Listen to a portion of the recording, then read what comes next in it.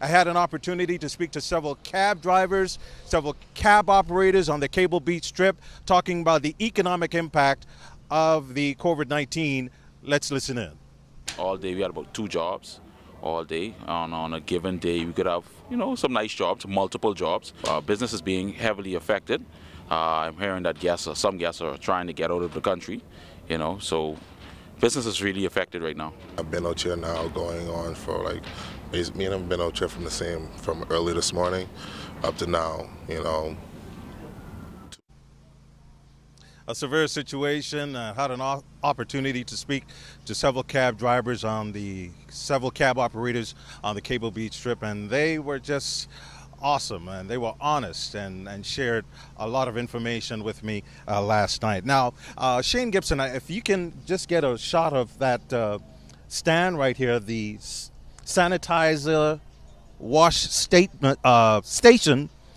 Sanitizing station. A number of them have been erected in strategic spots in New Providence, and that goes to show you what's happening now and how the environment is changed around here. And the gentleman responsible for erecting those sanitizing wash stations is Franklin Munro. He's the CEO and president of Impact Waste. Come along right here, joining me live on the broadcast here this evening. Good evening to you, and how are you doing? I'm excellent. Actually, I'm the general manager of Impact Waste. I'm doing excellent, actually. You're a local entrepreneur. Talk about the impact of COVID-19 on local entrepreneurs in the Bahamas. Local entrepreneurs, obviously, where there is less traffic in an area, less business, we're obviously going to be experiencing a downturn in the economy. Right now, we are looking at how do we help our employees. Impact Waste is in the essential services business, so obviously we're going to be on this road. We've erected some of the sanitation stations at various locations, particularly at Princess Margaret Hospital as well.